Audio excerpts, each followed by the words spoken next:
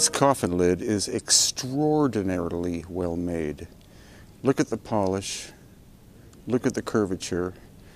It's in basalt, which was beyond the capability of the dynastic Egyptians. So we may be looking at a pre-dynastic artifact, contemporary with the construction of the Great Pyramids on the Giza Plateau, which we date at being at least 12,000 years old, having been made with lost ancient high technology.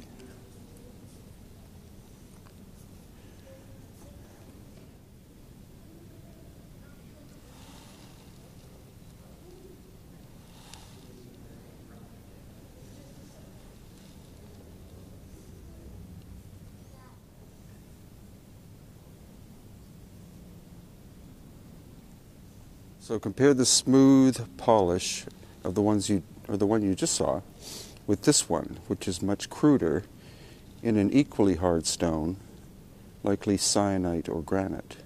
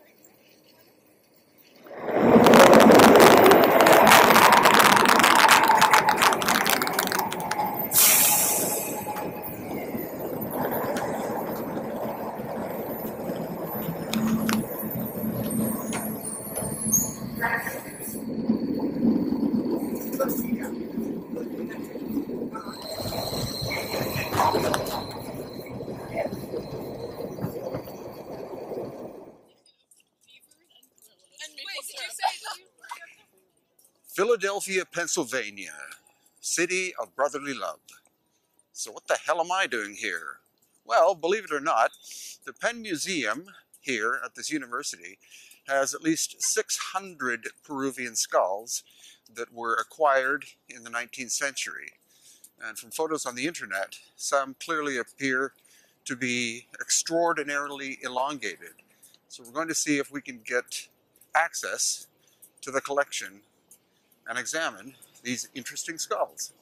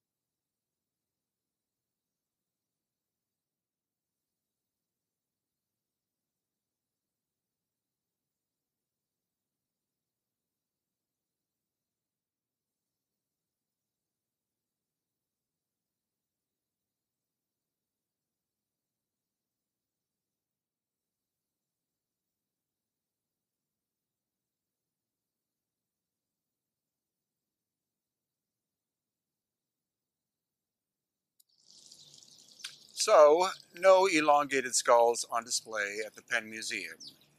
And actually only one Peruvian skull, and it was just a normal one. So I'll let Hugh Newman take over after this, and you'll see his exploration in the warehouse at the Penn Museum from a few years back, where he filmed two very intriguing, not only Peruvian elongated skulls, but likely Paracas culture skulls, and likely they were found at the only place where the extreme elongated skulls are found, and that's at the graveyard called Chongos near Pisco, Peru. So we're with, what's your full name, if you don't mind? Paul Mitchell. Paul Mitchell. With Paul Mitchell in the Pennsylvania Museum, and we found this very small, incredibly elongated skull. And where's this from? This is Peruvian. Any idea what area? No. What I can do is, if you're interested, I will forward you all the records. This is one of the Morton. This is a skull from the Morton Cranial Collection. This was. That must be a young child, isn't it? Oh, looking at the teeth, it's about 4 or 5. And I've been told by my advisor, who's the curator of physical anthropology, that this is an individual who, by dint of this extreme cranial deformation, was unlikely to have had sufficient wasn't getting enough blood or oxygen to the brain at the most posterior parts, furthest back parts of the head. That could have been a probable cause of death. Less extreme, obviously, cranial deformations aren't going to cause that particular physiological conundrum. Amazing. Mm-hmm. But yeah, this is probably the most extreme that we have. We have quite a few other ones there. Is there any more just in this drawer? No, I got some. Well, in this drawer, that's an interesting question. This is our best one. And just so you know, I'm going to give you a website that you can go to. And the one you want to search for, all right, it's 1681. I'll remember that. 1681. But let's see if there's anything else interesting around.